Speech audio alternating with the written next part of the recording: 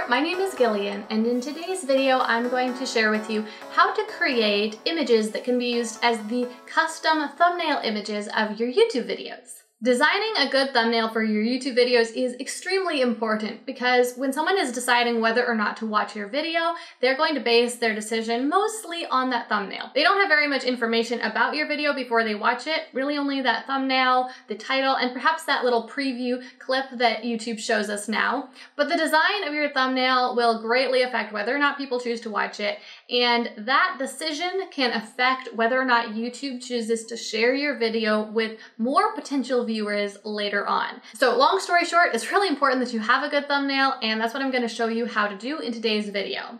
The most important aspect of your thumbnail is simply that it is the right size. Your thumbnail needs to be 1280 pixels by 720 pixels. If it's not that size, then it can't be your thumbnail. So that's the most important part. Now, there's plenty of different ways that you can design the thumbnail itself. In today's tutorial, I'm going to show you how to do it with a free design program called Canva, as well as with Photoshop. So here we are on Canva, and this is the easiest way to create the thumbnail because Canva really helps you along, but it is a little challenging sometimes because you don't have as much control over it as you would with a program like Photoshop. So if you're on Canva, all you need to do is select their template for YouTube thumbnails, and this will be 1280 by 720 automatically. Once this loads, then you can add elements to it, such as different colored backgrounds. So I could add this square of color here, and I could make it fill out the entire thumbnail, and I could change it to any color that I wanted, and that can be the background. However, what I normally do is I use a picture for the background. So a picture normally of me, and I would make that take up the entire background. And then I might add some text over the top of this to say what the video itself is actually about. Of course, you can resize that text and you can change it to a different font, whatever font you prefer. And then there are two problems that happen very frequently if you are adding text and an image. One of them is that the text might not fit with the image, and so in order to solve that problem, we need to resize the image and move it around so that there is enough blank space somewhere in the photo so that the words aren't on top of the face of the person in the picture. So in this case, I'm just going to pull it up like this so that my head is up near the top of this part where we can see the actual top of the thumbnail is, and pull it down a little bit. So I'm moving myself very close to this right-hand side of the thumbnail so that the text itself will have plenty of room to be separate from me. And then I'm going to make the text a little bit bigger to make it fit in there. So the other problem you might run into is that it might be hard to read the text if the picture is very distracting. If there isn't a big completely blank space in your picture, then the text might be hard to read. Now, there are a few different solutions to this problem. The very easiest one is to add one of these squares of color, and what I've done many times in the past is to turn it at a bit of an angle and make it fill one portion of my thumbnail image, and then to move it behind the text itself, and then obviously to change the colors to whatever I want them to be. An easy solution is to change it to white and then to make it semi-transparent, because then it easily fits in with the photo and it doesn't just look like one small picture over on the side and then a big chunk of text over on the other side, but it kind of melds a little bit more smoothly. And then of course we might want to reposition the text so that it is centered, and you could make it so the text is extending over your portion of color, or you could make it so that it is fully contained within that colored portion. Alright, so that's basically how to design a thumbnail with Canva. So now let's take a look at how to do this with Photoshop. So here I am inside Photoshop, and the first thing we need to do is to create a new document that has the right dimensions, 1280 by 720. Because I have created many documents with these dimensions in the past, I have the option to select it from my recent files, but if that isn't already available for you, then you can just type it in under width and height. Then just click Create, and then you can add the elements of your design to this blank canvas that you have before yourself. As with the thumbnail I created in Canva, I'm going to add an image and I'm going to add some text. To add the image, I'm just going to right-click right here and choose Open Document so that I can find a picture on my computer that I want to use. Now, of course, I have a lot of pictures on my computer, but I have one file full of pictures that are screenshots from my videos, and I often use those pictures for my thumbnails. So as you can see, I have a whole lot of different pictures here. So I'm just going to choose one that I want to use for this thumbnail. And in this case, I think I'll go with this image right here. So then I'll just select open, and it will open it in a separate tab. But all you need to do is make sure that you have this tool selected, the grabber tool, and then you can click and hold on the image and drag it over into the thumbnail document. And then I'm just going to resize this picture. In this case, because it was an image taken as the screenshot from a video, it wasn't huge, but sometimes when you add these pictures in here, they will be huge and you'll need to do a lot of resizing. And then from here, I'm going to resize it a little bit more so that it fills the frame in the way that I want it to. I want myself to be over on the right-hand side of the image, and that will leave me plenty of room for text over here on the left-hand side. Okay, so now I want to show you how to do something inside Photoshop that you wouldn't be able to do with Canva, which is a reason that you might want to choose Photoshop instead of Canva, perhaps. So all I'm going to do is select the quick selection tool right here, and then I'm going to make sure I have the correct layer selected, and I'm going to make my brush a little bit larger. And then I'm just going to go over the picture and select myself from the picture. Now, this quick selection tool might select a little bit more than just me, but that's okay. I'll go back and clean it up in just a minute here. So now that I'm satisfied with the selection, I'm going to right-click and select Feather so that I can make it blend correctly. And in this case, I'm going to use a feather radius of 3 pixels, which will just make the edges look a little bit softer. And then I'll just click OK.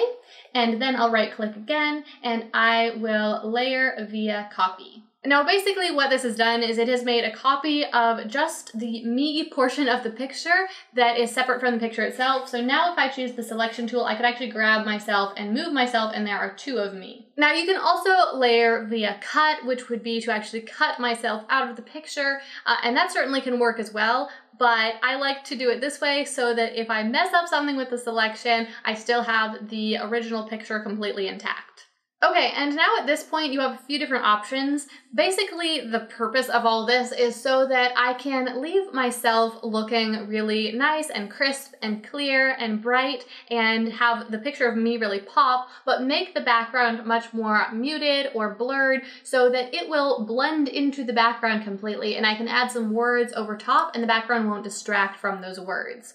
So like I said, there's a lot of different ways you could do this. You could desaturate the background, you could really blow out the background and make it really bright and white, or one of the simplest ways is just to make a square of transparent color over the background. So let me show you a couple of those different ways. First of all, let's select the background and then choose the adjustment pane, and I'll show you what I mean by how you could just blow it out. So in this case, we would want to make the background extremely bright, and then we would want to really reduce the contrast of the background. And so depending on your image, that could work. And then we'll just undo that.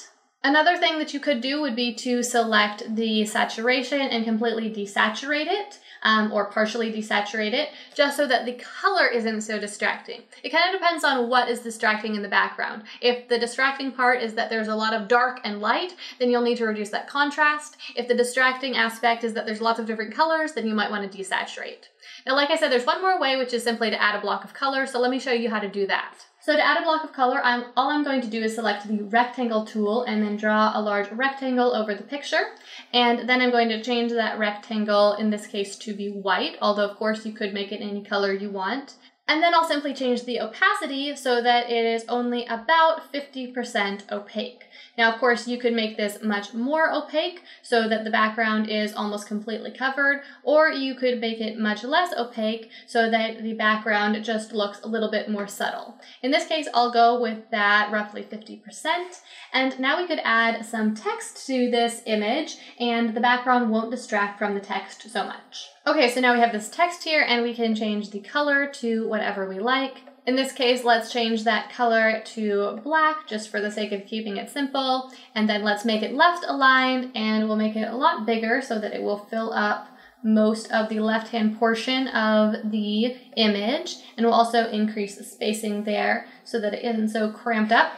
And then let's move that over and see how big it is. We probably want it to be a bit bigger at this point. So we'll just resize it. And as you can see right now, it's behind me. So there's all sorts of cool things you could do with that. However, for the sake of this tutorial, we're just going to leave it as it is and position it right there in the corner. Okay, so at this point, we're done with this thumbnail image. However, you probably noticed that neither of these thumbnail designs are really all that awesome. So now you understand how to use Canva, how to use Photoshop to make them, but let's talk about how to figure out what your design actually should be. There are two different resources that I would recommend you look at to find ideas for awesome thumbnail designs. The first one is in a software like Canva itself. You'll find a lot of different templates. So here we are back in Canva, and as you can see, here's the image that we just designed, but over here, if we select templates from the menu, then we can scroll through all of these templates, and we can get lots of different ideas for how we could arrange our picture and our text to make a really awesome looking thumbnail. And of course, you always have the option of simply using a photo as the thumbnail. That's become a popular choice of many YouTubers over the last couple of years. And if you have a thumbnail that works with what your video is about and is really eye-catching, then it can be a great option. Just make sure that you do resize the image so that it is actually 1280 by 720, because if it's not, then you'll end up with some ugly black bars on the sides or on the top and the bottom of that image, and it won't look very nice or very professional. The easiest way to resize an image like that is to do exactly what we just did to actually design a thumbnail image. Open up that template document in Canva, or open up a document inside Photoshop that is 1280 by 720, drag your image onto that document template, and then simply export it as a PNG. Now, the other great place to get ideas for YouTube thumbnails is actually on YouTube itself. So just head over to youtube.com, and then you can scroll through some of your favorite channels and see what sorts of images they're using for their thumbnails and how they are designing their thumbnails. Are they adding text? Are they adding graphics? Which thumbnails do you like? Another great option can be to sort their videos by most popular and see which thumbnails have performed the very best for them. Once you find some videos that you really like the thumbnails of and you want to use them as inspiration, just save them to a playlist called Thumbnails for future reference. Before we wrap this up, let's just take a moment to talk about how to actually export your thumbnail images. If you're inside Canva, then all you need to do is click this arrow button, select download, and make sure that you have file type PNG selected, and then push the download button. On the other hand, if you're in Photoshop, then select export and quick export as PNG. You can name your file whatever you like, and then just click that save button, and your thumbnail will be saved, and you can upload it to your video. If you need to know how to upload your custom thumbnail to your YouTube video, then check the description below, because I just made a video about how to do exactly that you'll find really helpful. And in the video, I even explained how to upload a custom thumbnail to your video if your channel is brand new and you don't have any subscribers yet, because YouTube often doesn't let you do that unless you verify your channel. Alright, well that brings us to the end of this tutorial of how to design custom thumbnails for your videos. Obviously there's a few different options here. You can choose Canva or Photor if you want an easier route, or you can use Adobe if you want a little bit more flexibility and control over your thumbnail designs. Well, thank you so much for watching today's video. I hope you found it really helpful. If you want to see more videos in the future like this about entrepreneurship, success, personal development, and how to run a YouTube channel, I talk a lot about that here. So be sure to click that subscribe button down below so you don't miss my next video. Thank you so much for watching. I hope that this video helps you grow your YouTube channel really quickly, and I look forward to seeing you again next time.